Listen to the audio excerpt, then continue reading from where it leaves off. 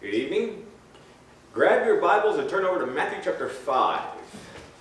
It is going to be imperative that you follow along with me because we're going to be looking at blocks of Scripture, but we won't be doing all the reading, but nevertheless it's going to be easier to kind of keep track of what's going on if you have your Bibles out and you're following along.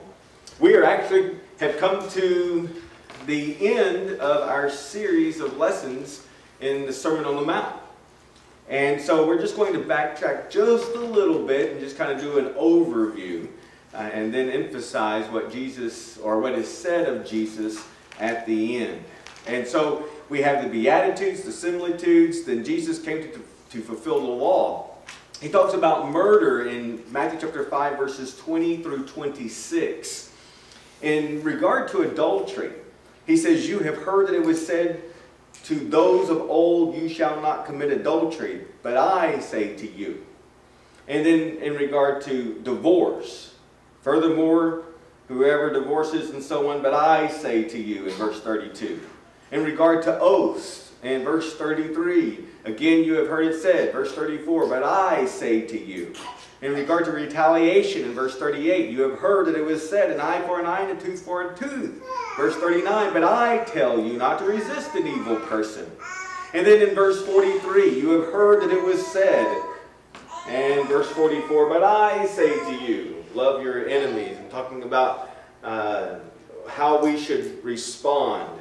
And then charitable deeds and prayer and fasting, about wealth and priorities and the things of this life in comparison to the righteousness of God. And Jesus speaks definitively. He talks about judging here, and then about prayer, asking, and so on.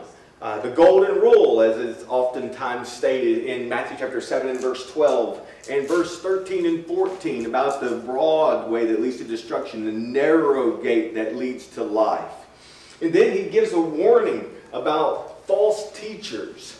And in fact, he goes even further to say you need to identify them, and that you will know them by their fruits, what they produce. And that's exactly what we're going to be looking at tonight. And that's why I want to encourage you to follow along with me, because we're just going to be hitting kind of the highlights. And he talks about the two ways of life here. That there's the misgiven way, a way that we might conclude seemed right to them. And in fact, they're arguing with Jesus. "Lord, Lord, have we not prophesied, cast out demons, done many works in your name?" And he'll say, "I never knew you. Depart from me, you who practice lawlessness." Very, very straightforward, definitive teaching. And of course, what we talked about this morning, and what I didn't emphasize, which is Jesus' emphasis, because I wanted to kind of approach it at a little bit different angle, in this idea that we are building. That the man who built his house on the rock, and the man who built his house on the sand. The difference between those two individuals is one heard and obeyed. He built his house on the rock. The one who hears and does not obey has built his house upon the sand. He does not have a firm foundation, and it will be destroyed. Everything that he's worked for will come collapsing one day. And so it brings us to our study tonight. "So it was, when Jesus had ended these sayings, that the people were astonished at his teaching. For he taught them as one having authority, and not as the scribes." Have you ever talked to someone and they tell you their opinion? They're going to give you an answer, but it's just off the top of their head, you might say. And it might be Bible, but they can't show you book, chapter, and verse. They don't say, "Let's sit down and let's discuss it." They just want to tell you what they believe. Well, we need to be people who are "thus saith the Lord." We need to turn to the Scriptures. And when we turn to the Scriptures and we teach, we preach, we can do it with authority. Having searched the Scriptures, and that doesn't mean we can't be wrong. Please don't misunderstand me, but this is our God, right? It is the Word of God. It's not what Mommy and Daddy said. It's not what we heard from some preacher. It's not what we want to believe. Or we go to our authority. And it is a thus saith the Lord. It is book, chapter, and verse in the sense that we would read over in 2 Timothy chapter 3, verses 16 and 17. All Scripture is given by the inspiration of God and is profitable for doctrine, reproof, correction, and instruction in righteousness, that the man of God may be complete, thoroughly equipped unto every good work. And it's the standard by which we live. Well, what about these scribes and Pharisees? The people could see a difference in Jesus' teaching. They could recognize it. And I think that what they're seeing is genuineness. They also see that it is authoritative. It's firm. It's not going to change based upon what theological approach is made or taught by someone else. And of course, we were going to conclude to kind of let the cat out of the bag. Why is that? First and foremost, Jesus is God. He is the creator of the universe. But it's quite interesting how he interacts with the people. So we'll get to that here in just a moment. But we see the condemnation of the scribes and Pharisees. You see, they did not prove themselves true.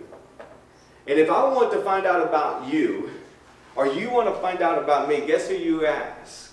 You ask those closest to them. Go ask someone's child. And you'll find out real quick what they think about their parents. My point is that we can fool a lot of people most of the time. That is very plausible. But those closest to us, they know where our affection is. They know where our heart is set. Jesus, being able to read the hearts of people, just smacks them right between the eyes. We're going to see that that's quite evident. Turn with me over to Matthew chapter 23. When I say that Jesus took off the gloves, I hope that you understand what I mean by that metaphor.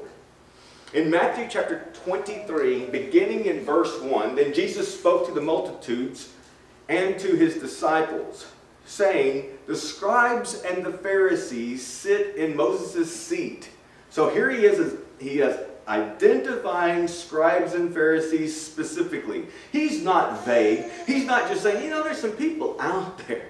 No, he is talking about the religious rulers of the day. Now, a scribe was as close to a lawyer as you could possibly get without being a lawyer, in that they just penned the law constantly. Now, if you had any kind of document and you wrote it day in and day out, and that was your profession, you think you might know a little bit about that document?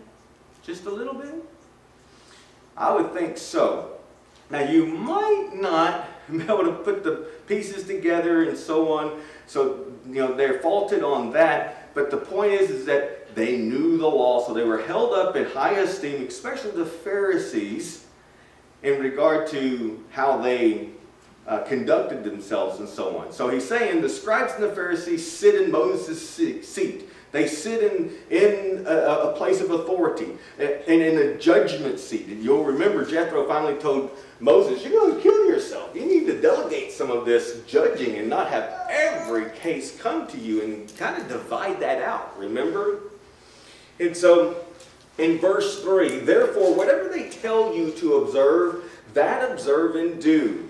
But do not do according to their works.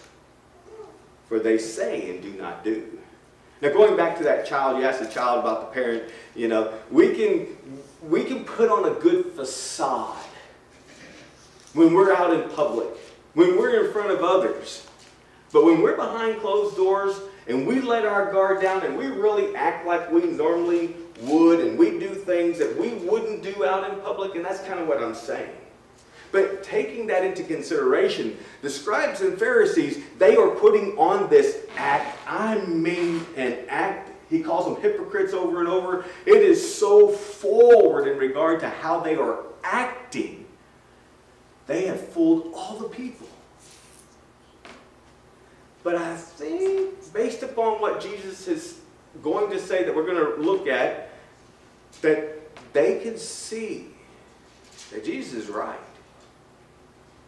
That they're able to start recognizing that what they're doing is not how they should be acting. For they bind, we see in verse 4, for they bind heavy burdens hard to bear and lay on men's shoulders, but they themselves will not move them with one of their fingers. Oh, they're real good about telling how people should live their lives, but they're not doing it. Then they're telling people all the things that they should do and the tasks that they should be putting on themselves. But you see, they're the manager sitting up in the corner office is giving all the directions, giving all the commands, but they're not in the trenches. They're not doing it, which is just the opposite of Jesus. And so we conclude they love to exercise authority. They love to tell people how to live their lives. But they weren't doing it correctly. They weren't adhering to their own commands, if you will. And then we see, beginning in verse 5, but all their works they do to be seen by men. Verse 6, they love the best places at feasts, greetings in the marketplaces, to be called rabbi in verse 8. And then Jesus gives us instruction, but you do not be called rabbi, for one is your teacher, the Christ, and you are all brethren. Y'all are all supposed to be in this together, you might say. But you see, the Pharisees, the scribes, it was all about them. They wanted the limelight. They wanted to focus on them. And so much so, he gets to the point where he says in verse 11, but he who is greatest among you shall be your servant, and whoever exalts himself will be abased, and he who humbles himself will be exalted. So the scribes and the Pharisees, they wanted the limelight, they wanted to be put on a pedestal, they wanted to be admired, they wanted to be looked upon, and the oohs and the ahs, if you will, to be treated special.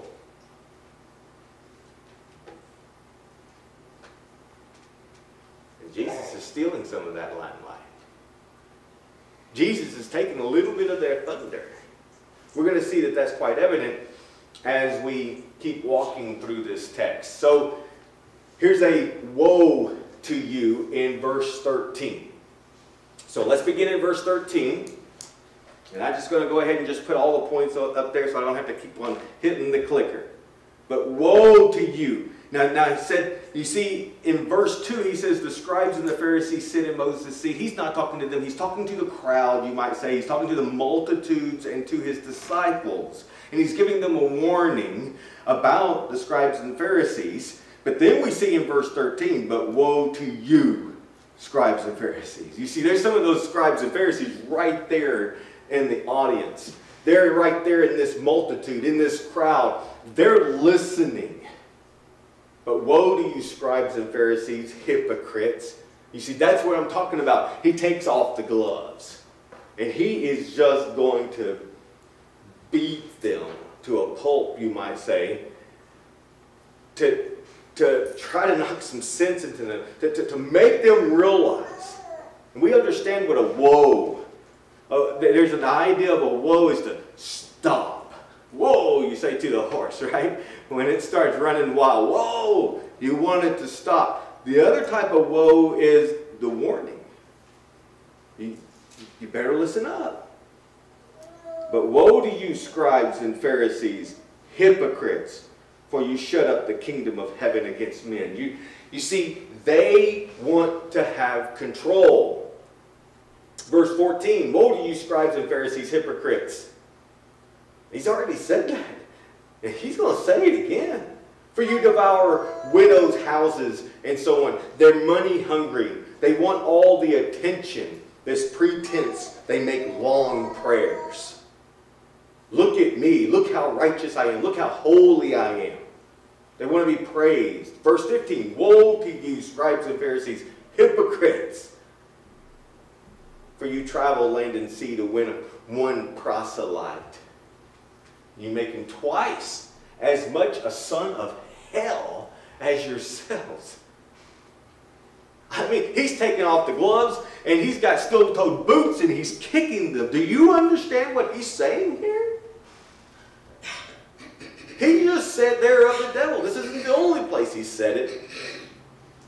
Notice in verse 16, woe to you blind guides who say, whosoever swears by the temple. They're liars.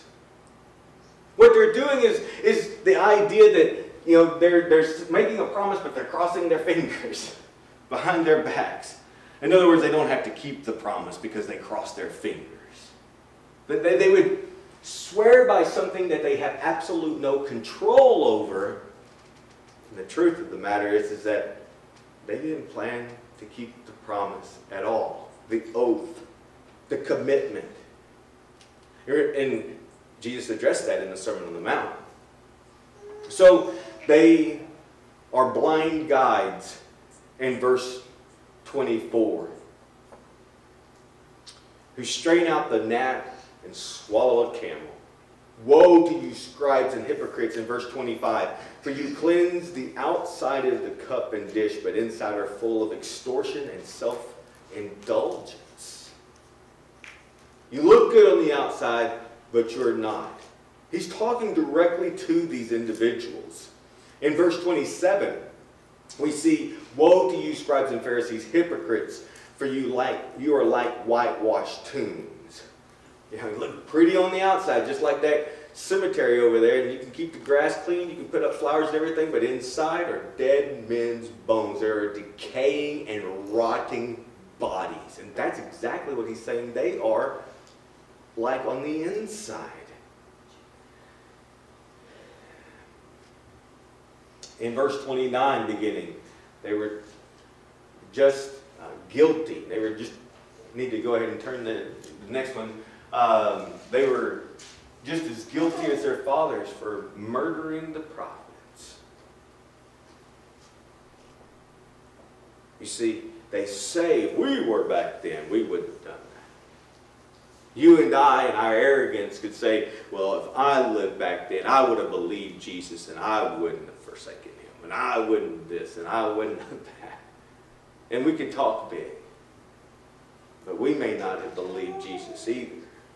In fact, we could have been some of these religious rulers that all we do is just bow up when he starts saying this kind of stuff.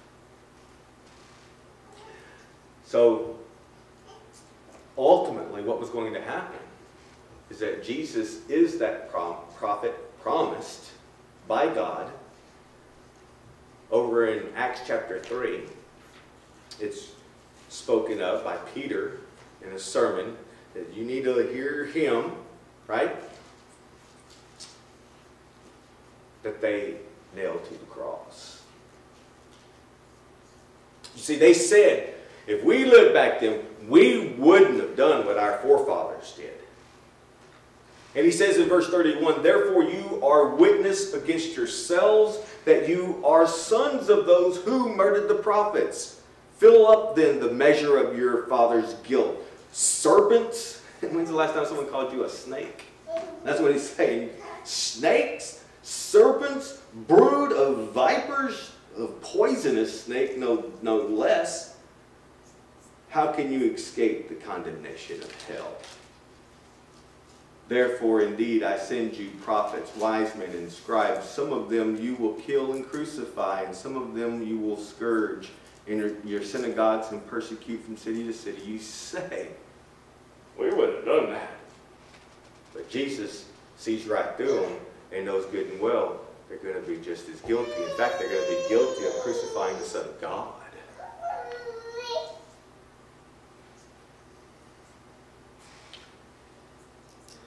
Verse verse 36, and surely I say to you, all these things will come upon this generation. Now, going back to this idea of Matthew chapter 7 and verses 28 and 29, and so it was when Jesus had ended these sayings that the people were astonished at his teaching.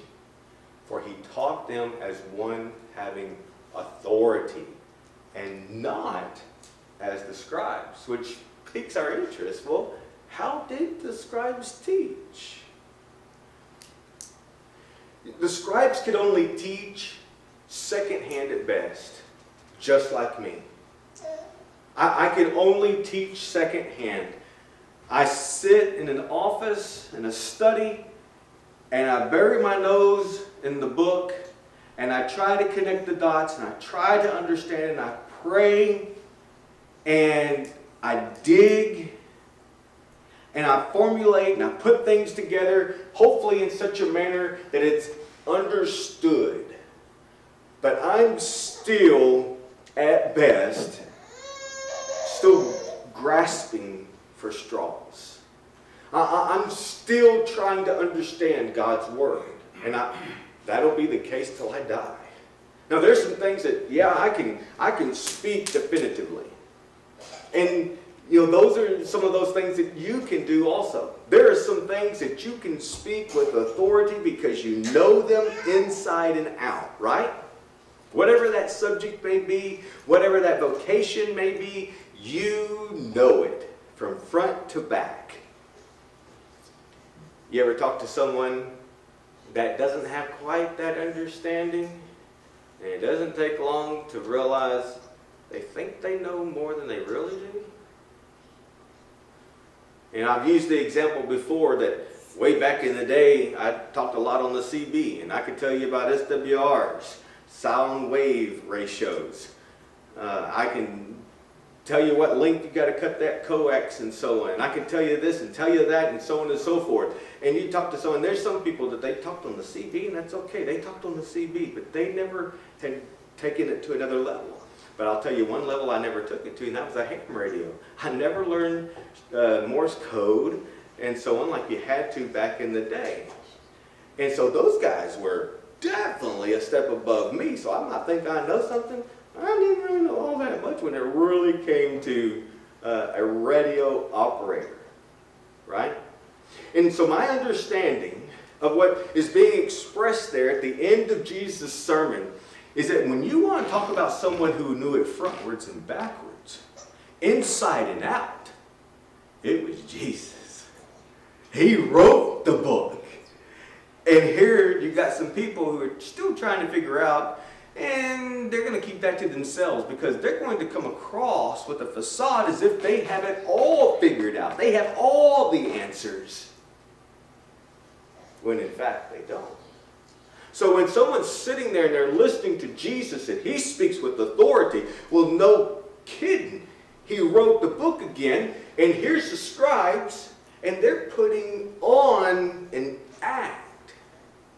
And really, when that act, when it's being put on, it's really not a thus saith the Lord. It's not turn to such and such and let me explain this to you. It was just kind of talking off the top of their heads. And we know people that's what they do. They really don't know the Bible. And so they struggle, and sometimes you can see right through that. So turn over with me to Mark chapter 11. Here's another block of scriptures that I want you to walk through with me. And we see Jesus teaching, and now we're going to see his interaction with the people, if you will, and also certainly his teaching. We're not going to be overlooking that. But we're going to go through chapter 11 and chapter 12. We're going to do it quite quickly. But I want you to remember here, this is at the end of Jesus' ministry. And he's going to cleanse the temple. And so this begins in verse 15. But in verse 17, is it not written, my house shall be called a house of prayer for all nations, but you have made it a den of thieves. Now notice in verse 18, and the scribes and chief priests heard it, and sought how they might destroy him, for they feared him, because all the people were astonished at his teaching.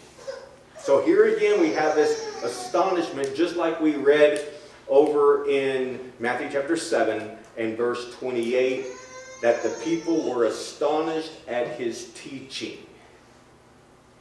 Now we know this story, that he makes these whips and he drives out the money changers. You want to talk about some authority and exercising that authority, right? So he cleanses the temple. In Mark chapter 11, beginning in verse 27, notice, then they came again to Jerusalem, and as he was walking in the temple, the chief priests, the scribes, and the elders came to him, and they said to him, by what authority are you doing these things? Now, he just got through running the money changers out of the temple. And they're saying, hey, who told you you could do that, in essence? And who gave you this authority to do these things? But Jesus answered and said to them, I will also ask you one question. Then answer me, and I will tell you by what authority I do these things. You answer me, and then I'll give you my answer. So his question is, the baptism of John, was it from heaven or from men? Answer me. I want an answer, Jesus said. And they play dumb. You know these scriptures. Because they reason to themselves, if they say that he was a prophet, then he's going to say, well, then why didn't you listen to him? But if they say he's just a man, then they're going to fear the crowd. You see, it's all political. It's all about making themselves look good. So what do? They say, we do not know. You see the Creator just absolutely taking control and manipulating the situation. And he dumbfounds them over and over and over. And that's part of what I want to share with you tonight. That's part of the astonishment. So he answered and said to Jesus, we do not know. And Jesus answered and said to them, neither will I tell you by what authority I do these things. You're not going to give me a straight answer? I'm not even going to waste my time with you. I'm not going to give you a straight answer either. Now the parable of the vineyard owner. Remember this parable? We're not going to spend the time reading it. So the vineyard owner lives in another state. He lives in another country. He lives far off. And so he has these vine dressers that they take care of the place. And he sends, the owner, the vineyard owner sends men to go and get the money and so on. What he's going to receive from his business. And what do? They kill. They threw stones at him in verse 4. They wounded him. Left him shamefully treated. They sent another, killed him, beat others, killed some. And so he reasons and says, well, I'll send my son and they'll respect him. In verse 8, and they took him and killed him and cast him out of the vineyard. Therefore, what will the owner of the vineyard do? In verse 9. He will come and destroy the vine dressers and give the vineyard to others. Have you not read this scripture? The stone which the builders rejected has become the chief cornerstone. This was the Lord's doing, and it is marvelous in our eyes. Now notice in verse 12.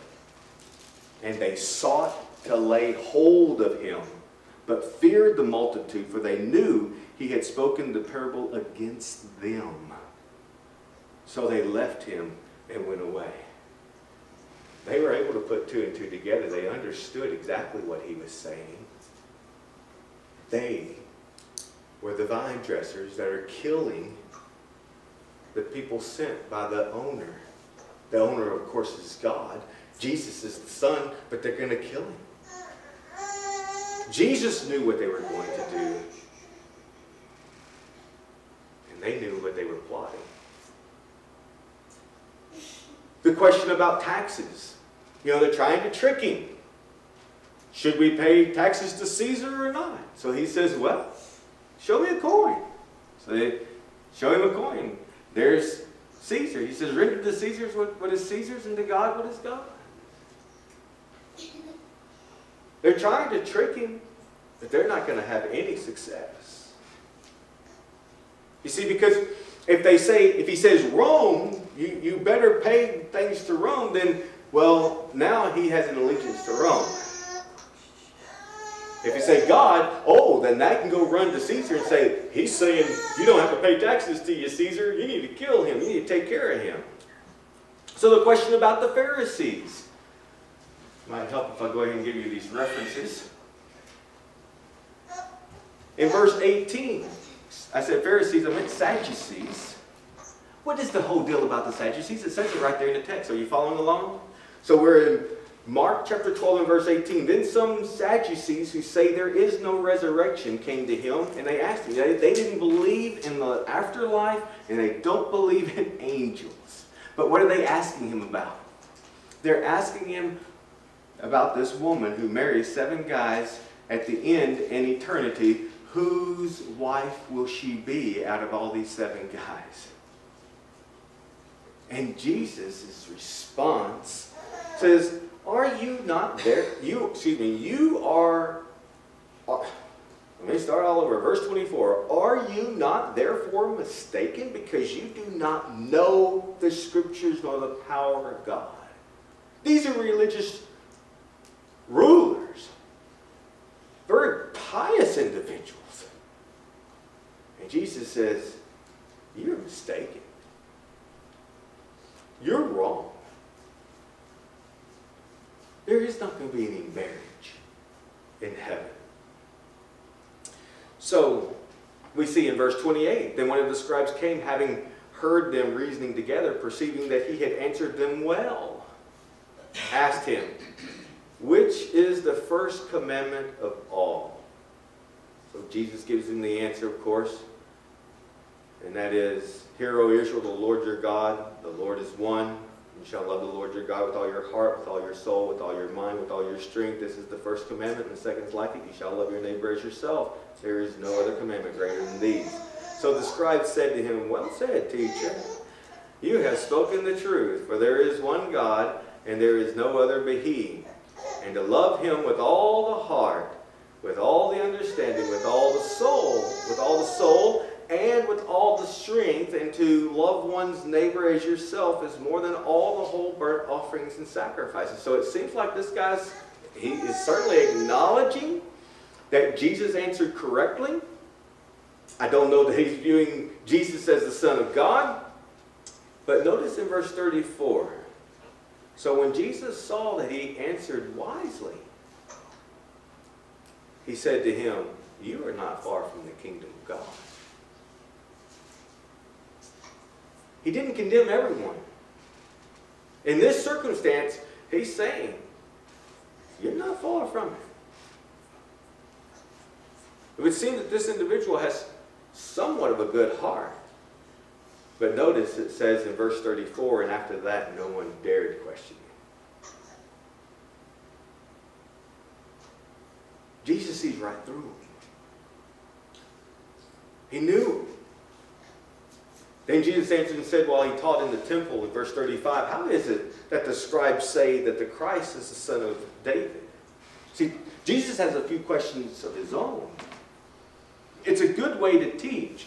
Now, if you say that it's faith only, then why do you say you have to repent? If it's faith only, why do you insist that you have to confess? That's a legitimate question.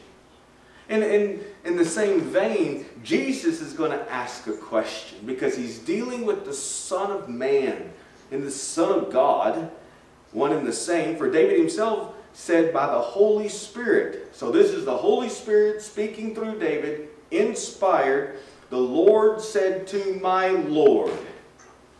David is saying the Lord said to my Lord. Now we understand that. We can wrap our minds around it. So God the Father is saying to Jesus Christ, the Lord said to my Lord, sit at my right hand till I make your enemies your footstool. Therefore David himself calls him Lord. How is he then his son? I mean, what father would call his son Lord? That's not going to happen. The king does not call his son the prince, the Almighty One. It says in verse 37, and the common people heard him gladly. You know, they're soaking this up. Whereas the scribes and Pharisees, they're constantly looking for a way to trick him, to try to find some way to get him, some way to find fault. But you can't do that with God. That's an impossibility. So he says in verse 38, beware of the scribes who desire to go around in long robes, love greetings in the marketplace, the best seats in the synagogues, and the best places at feasts, who devour widows' houses and for a pretense have long prayers. Same thing that we were reading a while ago over in Matthew chapter 23. Beware. Watch out. I believe that he is really opening their eyes to see these people, the common people, to see these Pharisees, scribes, leaders for who they really are. Frauds. Absolute frauds. That's why he's dealing with false prophets at the end of the Sermon on the Mount. It's why that when he spoke with authority, because he is God. And that's exactly how we'll end the lesson. All things were made through the Word. In John chapter 1, verse 1 through 4, in the beginning was the Word, and the Word was with God, and the Word was God. He was in the beginning with God. All things were made through him. Without him nothing was made that was made. In him was life, and the life was the light of men. And the Word became flesh and dwelt among us, and we beheld his glory, the glory of the only begotten of the Father, full of grace and truth. He was full of truth. You want to talk about someone knowing the Bible from forward to backward? It was certainly Jesus. We know at the age of 12 he's sitting with some of these religious leaders, and he's asking them questions, and they are asking him questions. He studied. He had to fight for it. He had to work on it. I believe that he had to, just like you and I, to study. And he learned it. And he applied it. He obeyed it. In Colossians chapter 1, verse 15 beginning, he is the image of the invisible God, the firstborn over all creation. For by him all things were created that are in heaven and that are on earth, visible and invisible, whether thrones or dominions or principalities or powers. All things were created through him and for him. And he is before all things, and in him all things consist. And he is the head of the body of the church, who is the beginning, the firstborn from the dead, that in all things he may have the preeminence. For it pleased the Father that in him all the fullness should dwell, and by him to reconcile all things to himself, by him, whether things on earth or things in heaven, having made peace through the blood of his cross.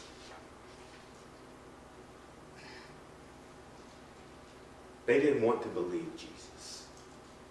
They didn't want to believe his claim of who he was. They wanted to test him. They wanted to try him. They wanted to kill him. They wanted to find some kind of fault in him. And it was to the point that he could do nothing right.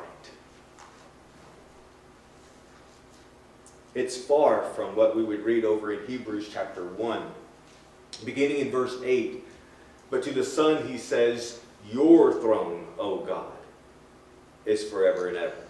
A scepter of righteousness is the scepter of your kingdom. You have loved righteousness and hated lawlessness. Therefore, God, your God, has anointed you with the oil of gladness more than your companions. And you, Lord, in the beginning laid the foundation of the earth. And that's who they're contending against. So it's no wonder that when the Creator of the universe speaks, there were those who were listening. There were those who opened their ears. You, Lord, in the beginning, laid the foundation of the earth, and the heavens are the work of your hands. They will perish, but you remain. They will all grow old like a garment, like a cloak. You will fold them up, and they will be changed. But you are the same, and your years shall not fail. That's the God that we serve.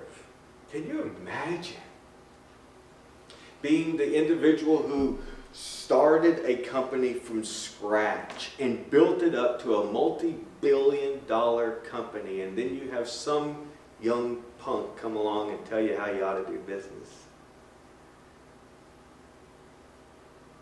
Just right out of school. They hadn't even gone to school. Paint your own picture. How long would you bear with that individual before you just go, leave me alone. Go away. I've got work to do. It's amazing to me how much Jesus put up with these religious leaders and their pompous, arrogant, selfish, all-indulgence attitude. In Hebrews chapter 2, verse 14 beginning, inasmuch then as the children have partaken of flesh and blood, he himself likewise shared in the same, that through death he might destroy him who had the power of death, that is, the devil, and release those who through fear of death were all their lifetime subject to bondage. For indeed he does not give aid to angels, but he does give aid to the seed of Abraham. Therefore in all things he had to be made like his brethren, that he might be a merciful and faithful high priest in things pertaining to God, to make propitiation, atonement, sacrifice for the sins of the people. For in that he himself has suffered being tempted, he is able to aid those who are tempted.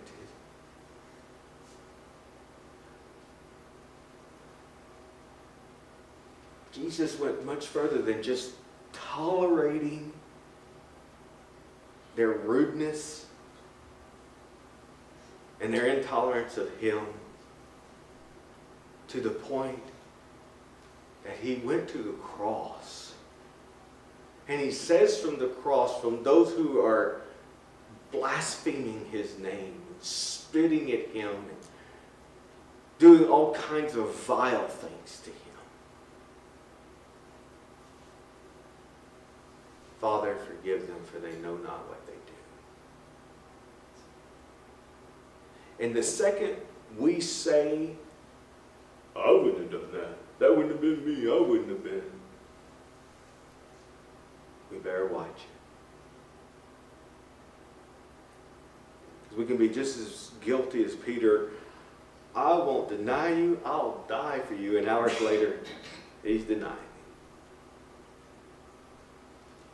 To be Thomas, ready to go to Jerusalem and die, because he knew it's a death sentence to go to Jerusalem and expose themselves, because these people, these scribes and Pharisees, were after them.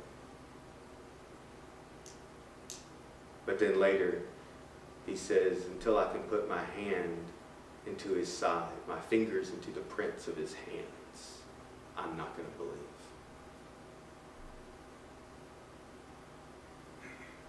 What a Savior we serve. He teaches, he instructs, he passes on a truth that's everlasting. And you and I are we're still the ones who would stand at the foot of the cross and say, crucify him. Yet he still died for us. We're the ones that would mock. We're the ones that would test. We're the ones that would say, oh yeah, well what do you have to say about in our arrogant, all-knowing minds.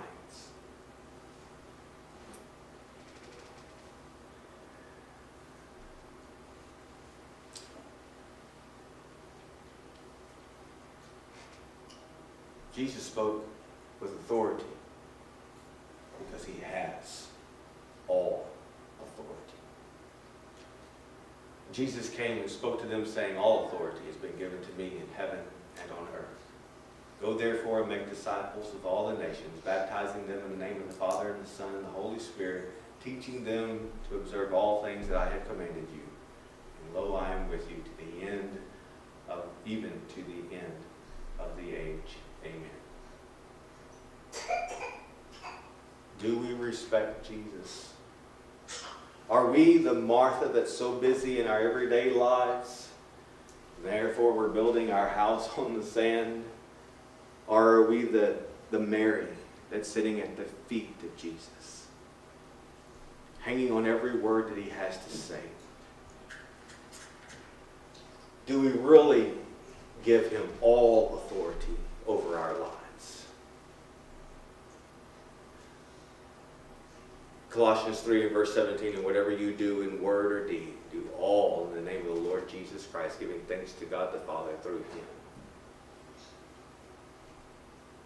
Do we really recognize his authority and treat him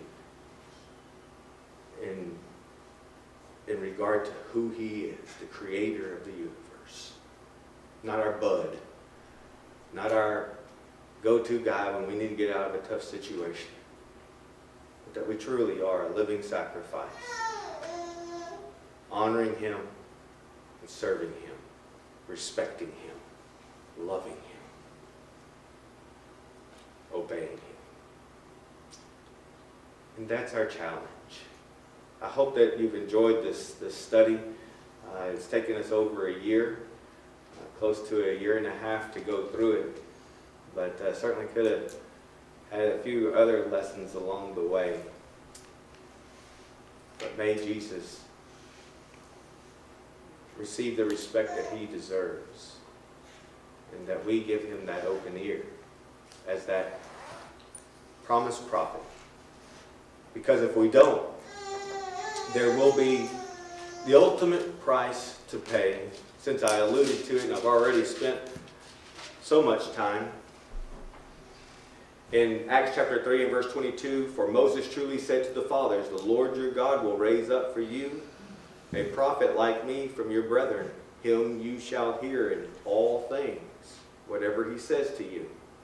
And it shall come to pass that every soul who will not hear that prophet shall be utterly destroyed from among the people. We don't want that. So we're going to listen. We're going to obey. We're going to be those who build on that foundation because we heard and we obeyed that foundation of Jesus Christ, a rock that will be immovable. And so Jesus taught with authority. And it's exactly how we need to live our lives. If there's any way that we can help you as we come to a close of this service, if you want to be baptized, to start that journey, to submit to him as your master, or if you need the prayers of the congregation, won't you make that